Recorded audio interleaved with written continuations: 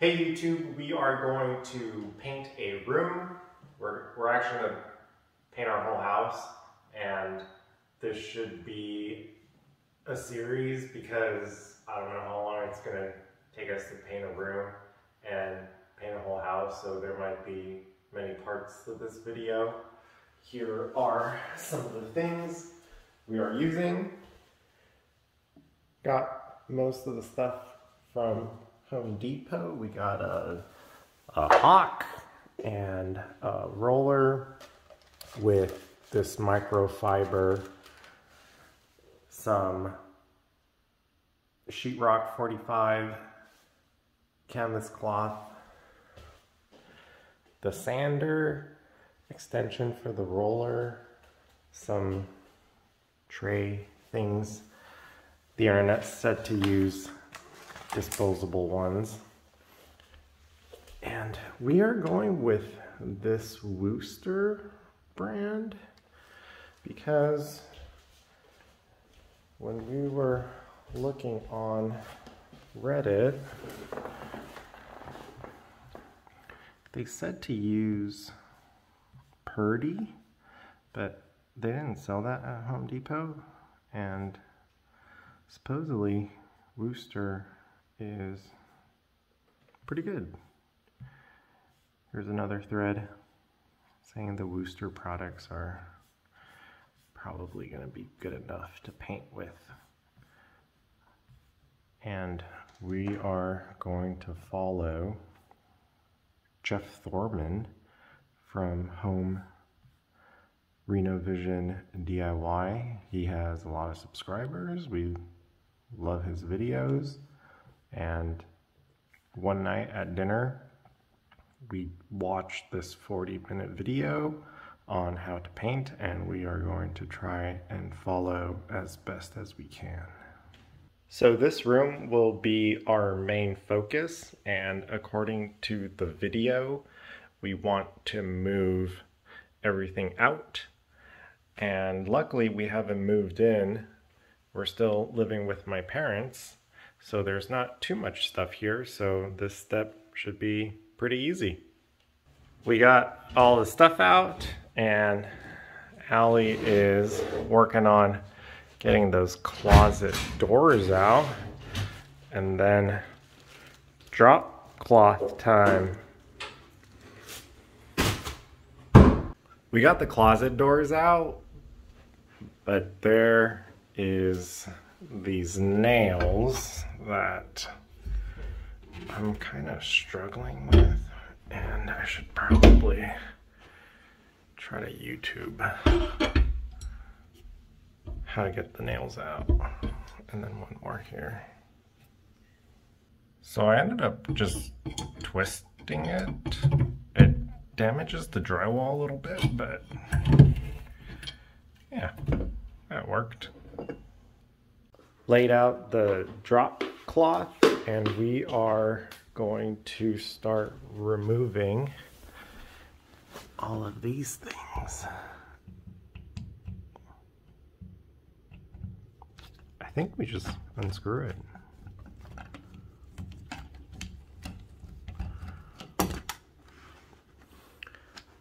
That was easy. So I tried sanding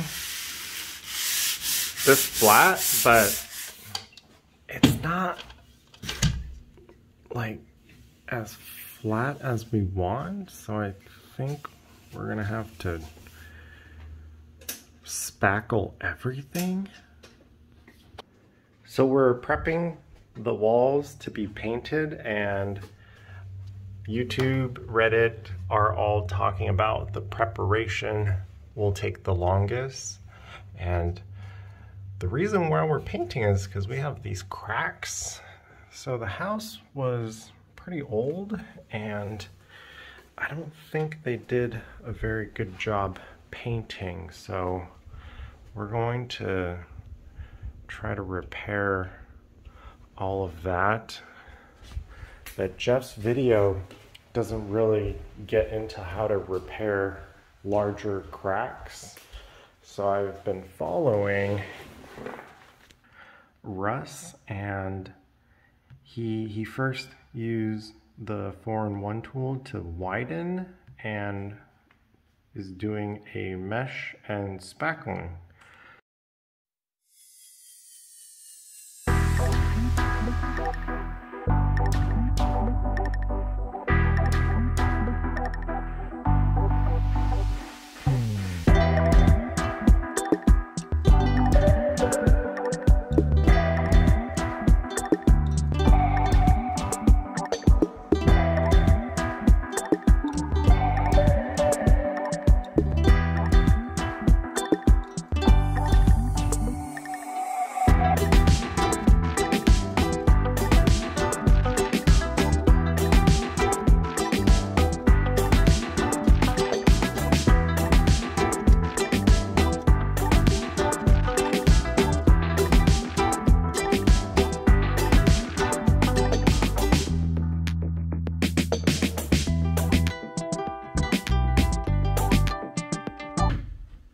So Allie does not like this trim, so we are going to remove it before we paint. And I don't know how to I guess I just kind of go at it and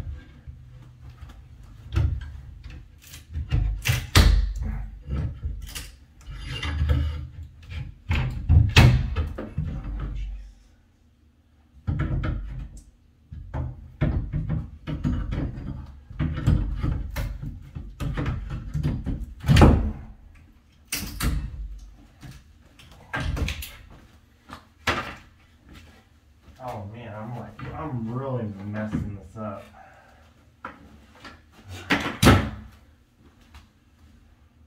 Well, got it out.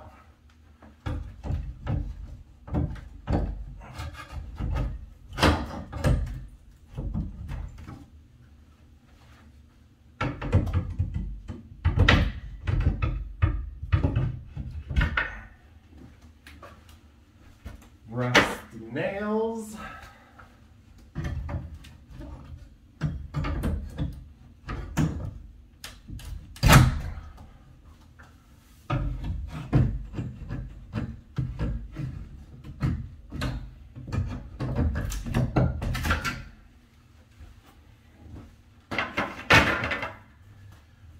I'm going to put the nails face down. I don't want to step on the nail. And we're going to clean these up a little bit.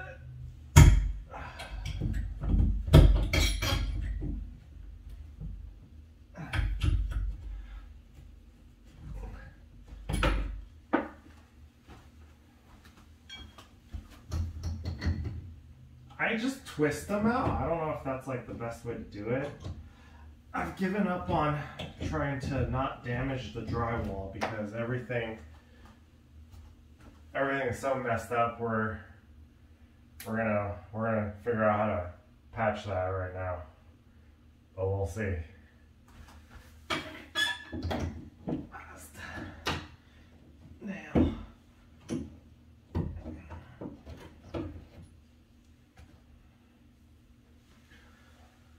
Okay.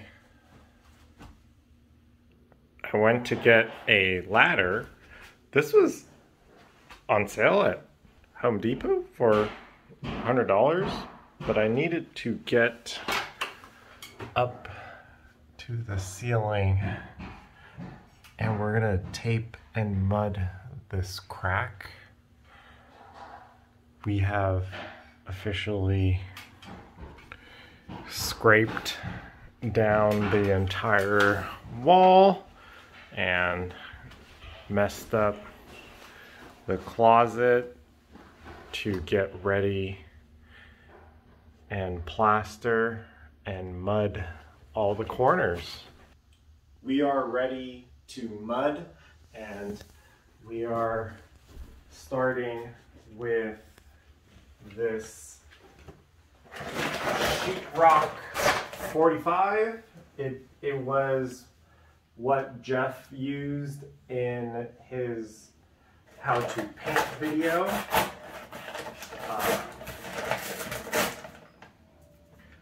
They just mixed it with some water on this hawk thing. I don't know why it's called a hawk. And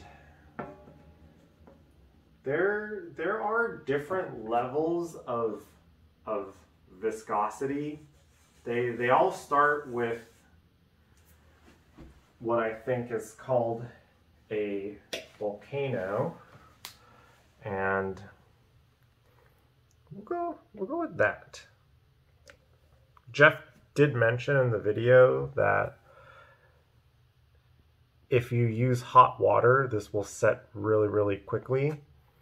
And the kind of similar to dentistry. So for all of my dental friends out there watching, this kind of feels like mixing plaster and I guess they're all, oh, this is not going good.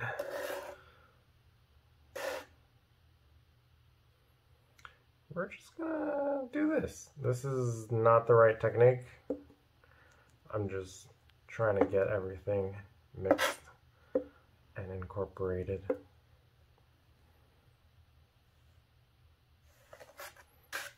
There are probably a lot of painters out there and drywall people that are just like, this guy, this is so not right. Okay, we need to add more water, but I'm gonna make another volcano because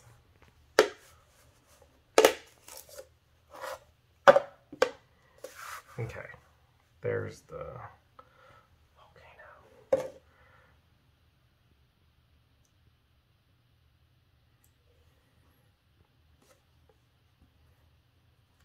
It needs to be like a Play-Doh-y consistency. This is for sure not right. Okay, we need to make another volcano.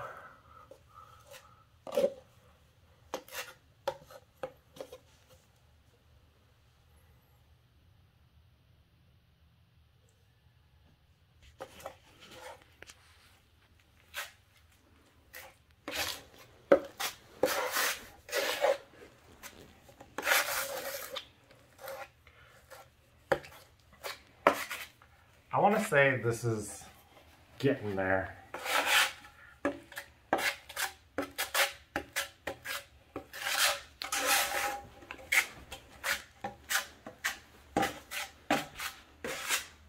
But yeah, there are different consistencies for different applications.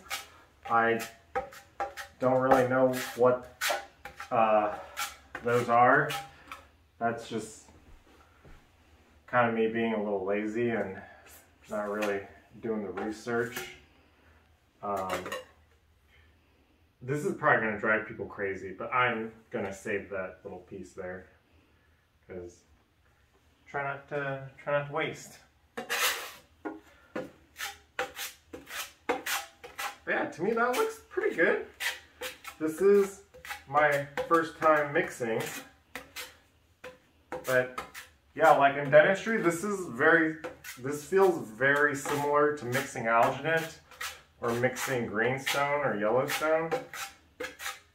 In dentistry, we really do this flattening out to get all the air bubbles out.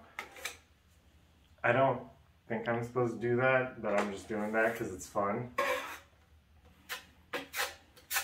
All right, let's get ready to tape.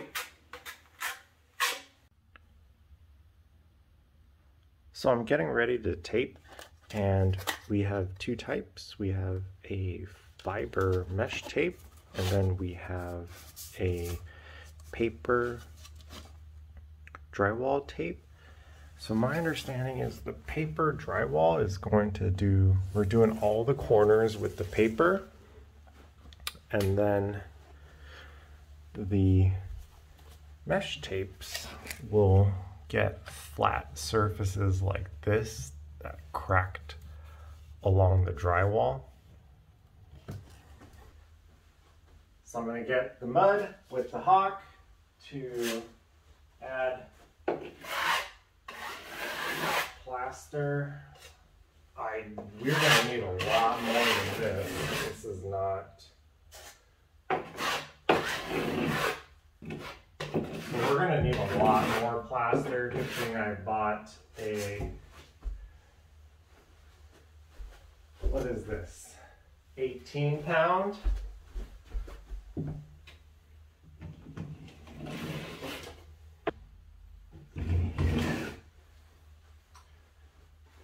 Okay, I'm gonna mix some more. Okay, so I got some more mud on here, and we are going to use this corner tape, and it has a nice fold for us. I'm gonna add it here, and then we are going to add some more mud to the corners. Perfect.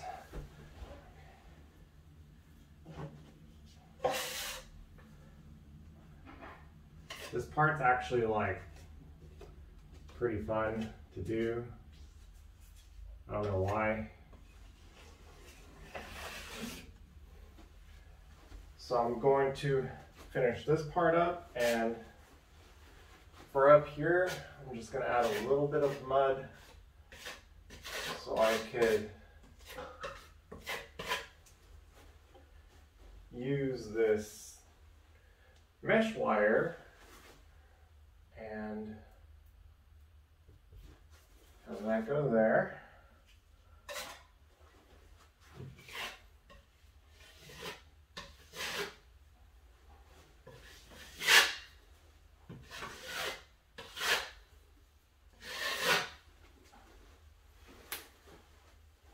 Looks pretty good.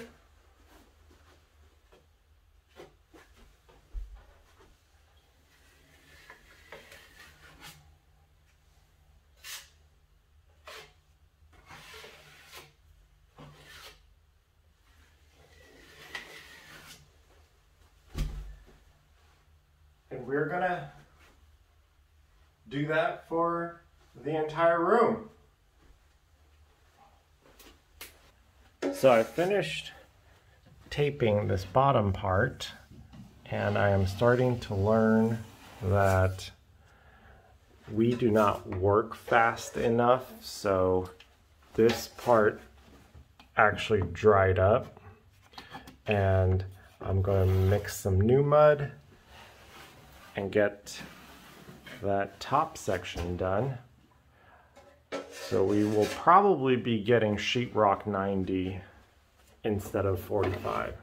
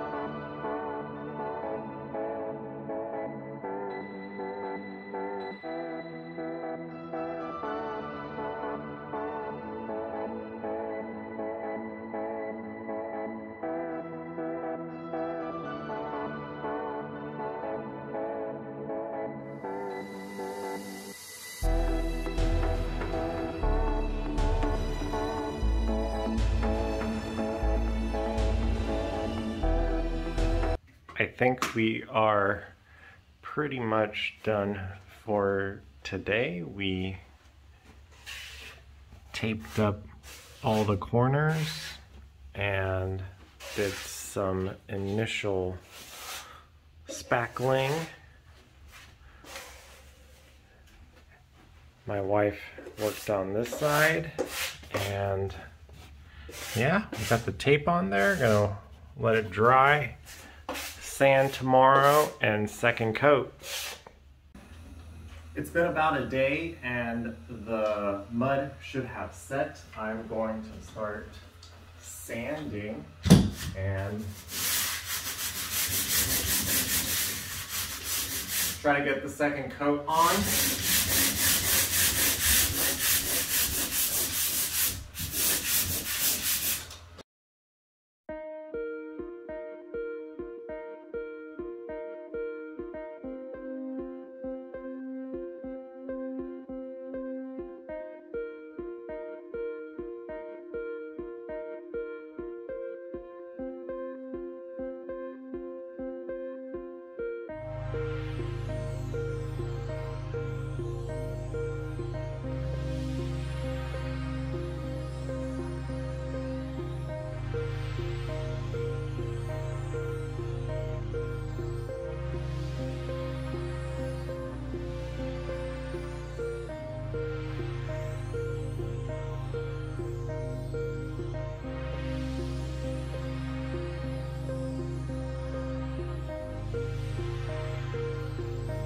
Going to take a little break.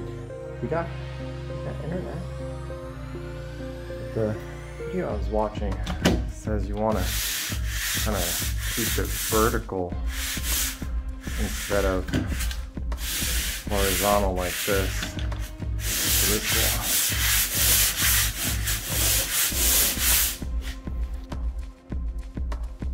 So I didn't think there was going to be this much dust, and I've gotten some comments about safety, so I went to the office and I got an N95, where I'm just going to try to clean up a little bit so there's not so much dust.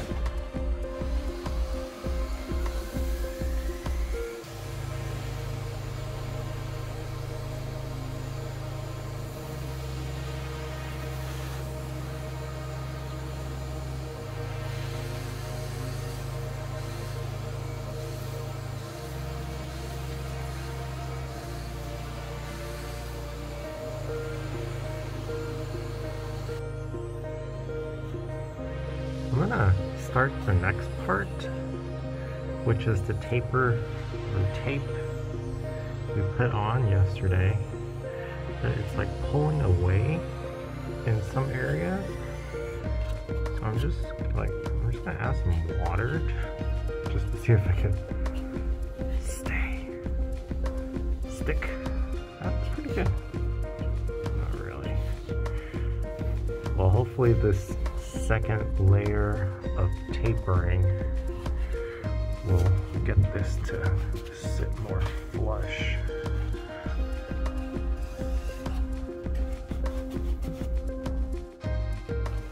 So I just noticed our top corner looks really bad, and I googled how to finish drywall corner, and it looks like we're gonna try to do this first finish coat and then go to lunch. After this dries, we're going to do a second finish coat and try to follow this yellow and blue pattern.